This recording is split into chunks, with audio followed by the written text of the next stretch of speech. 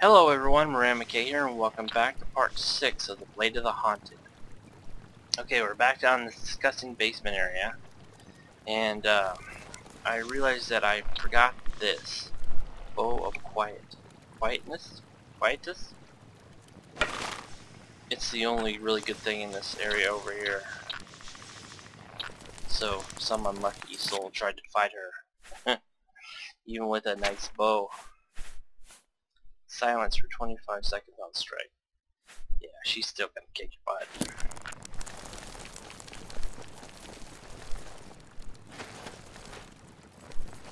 Okay, so what we were looking for, the diary, was in this barrel. Actually, I had it with me the whole time. I don't know why I got that. You may have to go back down there and look script from old Nadira, because I had it on my person.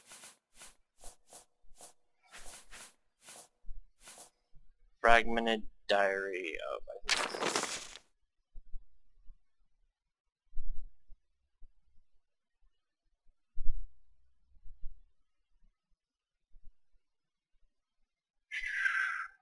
yeah, here we go. I read the first part of it, but we'll read the rest of it. And this is probably the last of the reading, I think. You know. Okay. I have to decide if I'd better stop to rest for some days in a warm place, Coral, because the weather is really getting too harsh for traveling. But what did I expect? It is midwinter and I am high up in the mountains. Should I have listened to my beloved, Belinda, when she warned me not to travel to this region at this time of year? Stupid old man. What a sad, nasty day, when I had already reached the borders of the northern hinterland, passing halfway from the Skyrim border to the city. What, to the city? Yeah. I encountered a young Argonian lying on the road, full of blood and half frozen. Full of... I did what I could to help and vet his evil injuries, but I failed. In the end, the poor lad died in my arms, crying and calling for his mother. Damn it. Don't... Sorry, that's not funny. I don't know why that... I'm sorry. Don't know what caught this boy out here this time of year, but I suppose that he thought himself some kind of adventure. Once again, I hear Valenida's voice. Stupid greenhorns always running around in the wilderness for treasures and glory. Wait, I've read that before.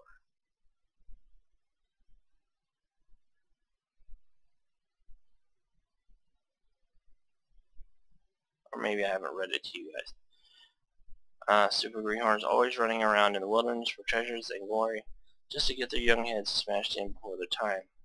How right she is. At least this time I wouldn't dissent. Oh. I can still hear the boy whispering his last words. Did he suffer from feverish dreams, or was he talking real? He said something like, the grave of Arrow the Bard. Yes, I can remember now. He said, I really found it, but I failed.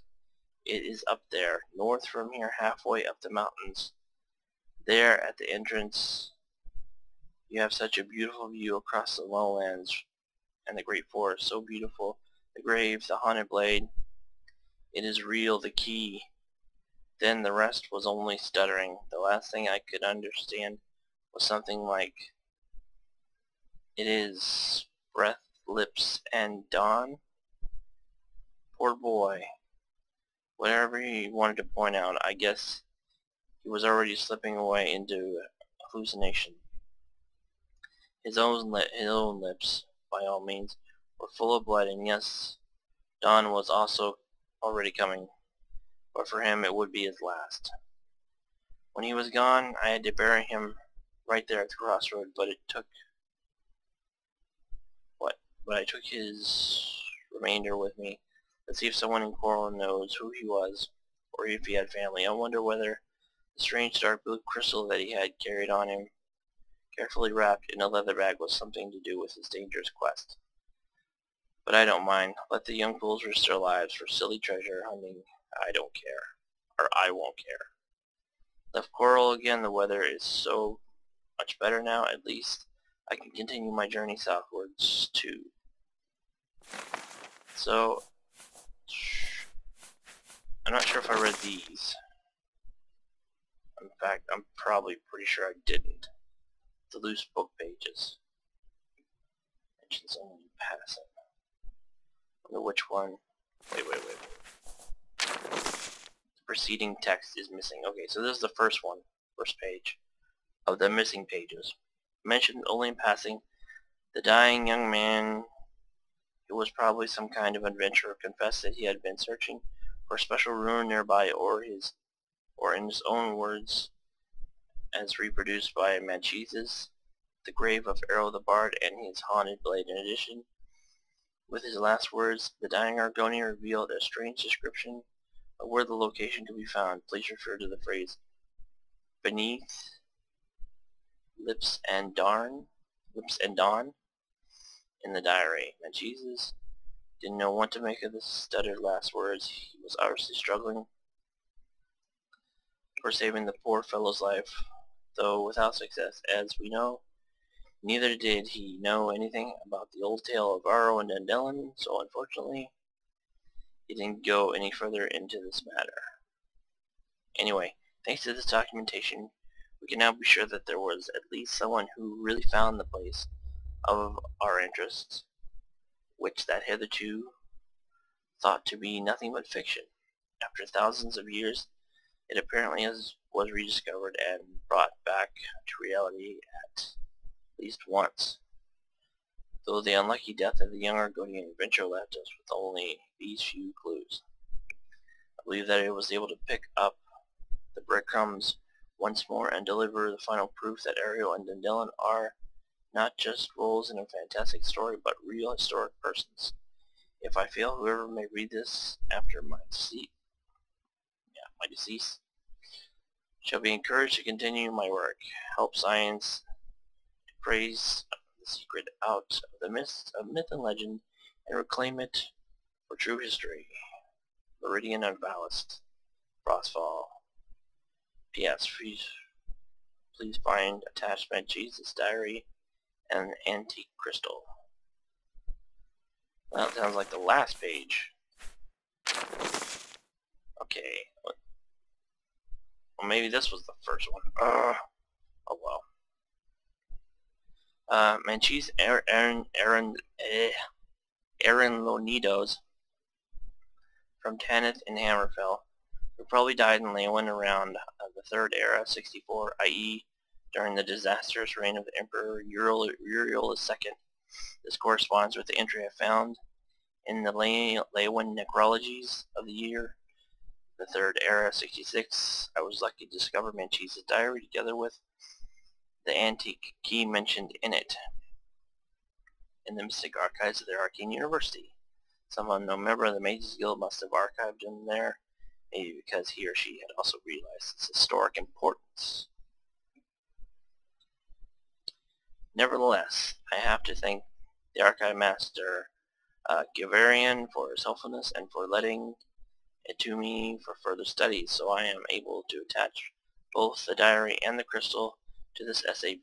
Please refer to the original text for details, because I will only summarize here what was the most relevant for our questions. Mancheses reports that during one of the travels which led him from the western Jarrell Mountains down into the northern Colovian Highlands, he ran across an Argonian dying on a crossroads, heavily wounded and obviously dying. Mancheses tried to take care of his wounds, but couldn't save his life in the end. For us, the interesting part about this incident is what Mancheses, and then that was the first page. The one I read first was the last page. Okay, so it mentions Coral over and over again, so we obviously have to go there. So that's where our road leads us next. To Coral, which is where I'll start the video back up. Alright, we're here in Coral, and we're asking all around. This is a new topic that seems to have jumped into everybody's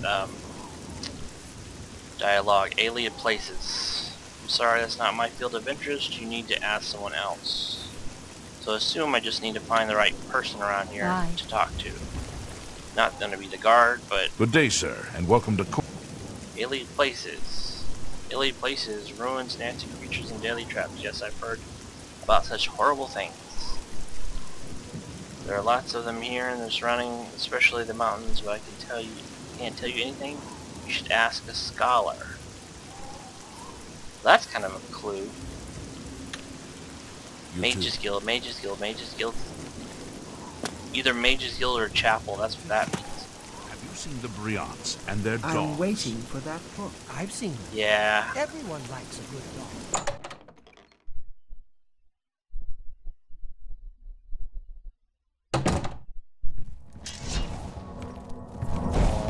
How do you do? If there's anything I'm Contumelius Florius. I'm in charge of enchanted... Yeah. Alien places. Alien places, you mean the historic ruins near the city? That's interesting, you should ask. Alarmino, our alchemist, he is very literate in that. Perhaps the priest at the chapel might also be some hints about where to find the most interesting places, though they don't really like the topic. So he just gave us our two best clues. I said Mage's Guild or Chapel, so he just pointed us. Hi there. Have you heard Renoir got some new books in stock? They say, New but books? in Who the has the money to afford all those Dark books? Brotherhood I comes know to I you. don't. So you're the one we So need to I've talk heard, to, huh? recruit. It's my pleasure. Please continue. Alien places. Alien ruins? Yes, there are some of them around here. Oh, unfortunately, I am not the true adventurer to explore them. I can only recall some of the names that are known. What about Rotunda Vale? Or Moranda? Have you already been there? There's also a ruin called Ninandava. But that's too far north from here, I suppose. Sorry that I can't give you more details. But ask in the chapel. The priests might also have some historic knowledge. Huh. I still don't believe it's real. If it was real, you'd have some sort of proof, right? Well, I don't see any proof. I didn't know he said that about that.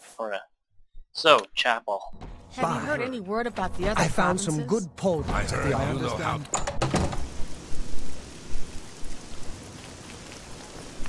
Time is it in-game?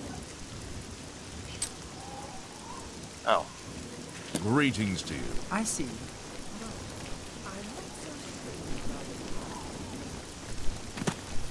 Hi there. How do you do? I understand the brightest field is hiring you.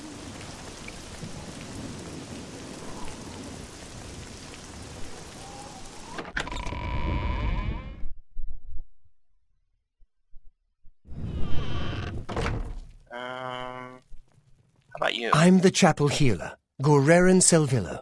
We're glad to see you paying your respects here at the chapel. Oh, Guerrerin, do you know anything about alien places? Oh, well, there are several.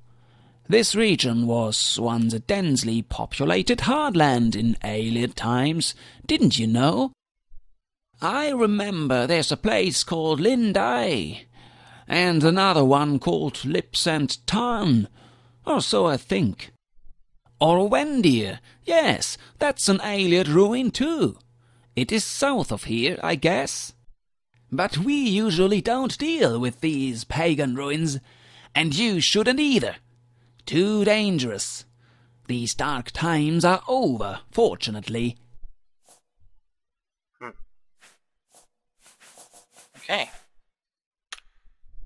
Take care. Aha! Quest update. By asking about the alien ruins in Coral, I collected a fair list of such places in the cities surrounding Harandata, Lenatai, Morta, Lipsantarn, Nenabata, Wendir. I don't know if this might be any help, but somehow something sounds strangely familiar among these names. If I only knew what and why. Well, I'll tell you what's familiar. It's because I already know the answer. So you go to the diary entry. It was what the Argonians said.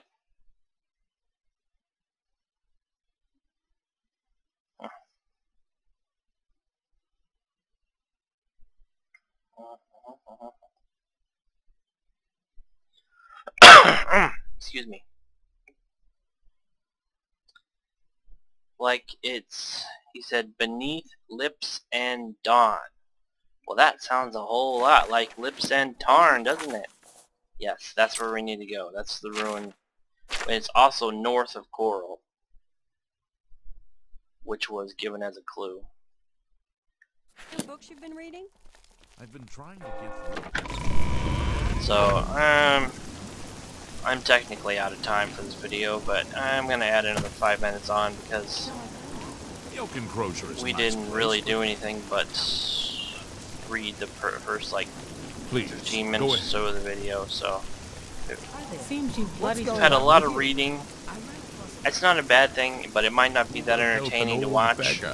I really enjoyed the story, and the way this quest makes you look for the clues. And you notice it didn't put a marker on Lips and Tarn. This is obviously the crossroads the old man was talking about. So he buried the Argonian somewhere here, and this leads up to Lips and Tarn, if I remember right. Out of my way.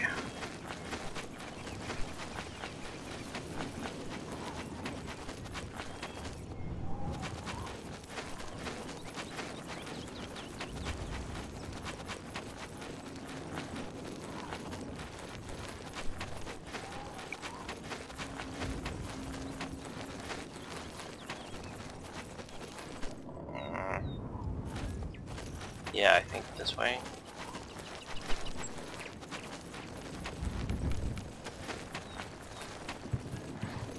Oh, I just heard something summon. Oh well, I'll outrun it. I'm gonna stop and fight.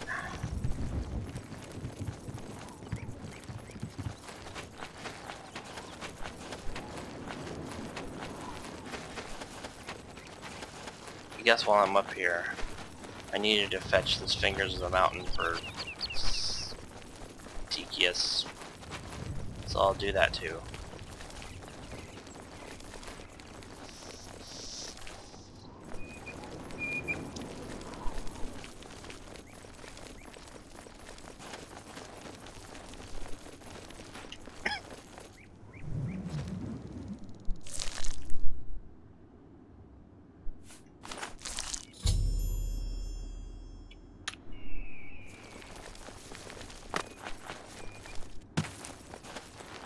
But Lips and Tarn is over here somewhere.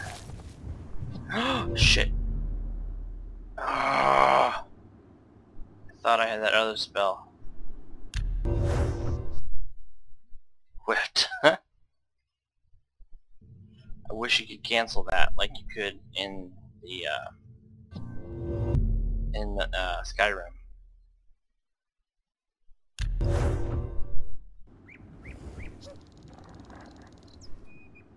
Or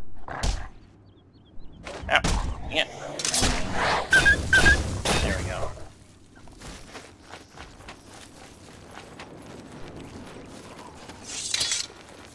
Aha, I believe that is it up ahead on my map.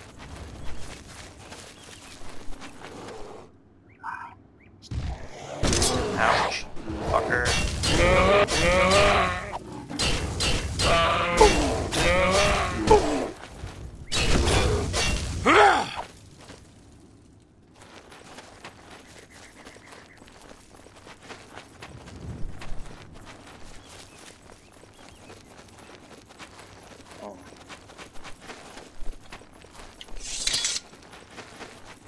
There's a way to get around over here, I'm sure that there's like a path that I've missed that goes up to it.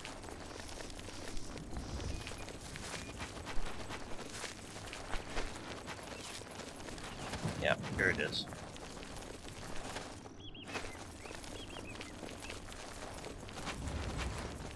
We found Lips and Tarn.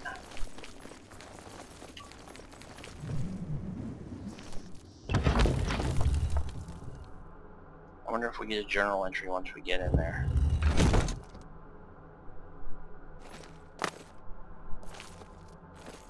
No?